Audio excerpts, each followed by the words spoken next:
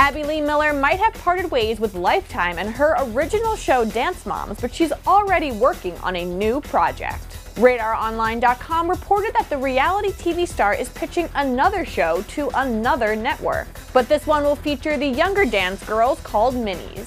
Sari Lopez, a mother to one of the younger girls, told Radar Online Abby wanted her own show with the Minis. Abby quit Dance Moms after 6 seasons. She claimed she wasn't respected or given credit for any of her ideas, routines, or costumes. She added, quote, "I just have a problem with being manipulated, disrespected, and used day in and day out by men who never took a dance lesson in their lives." Dancing with the Stars pro Cheryl Burke has since taken over for Miller and started filming. Would you watch another dance show? Tweet us at Star News or let us know in the comments section.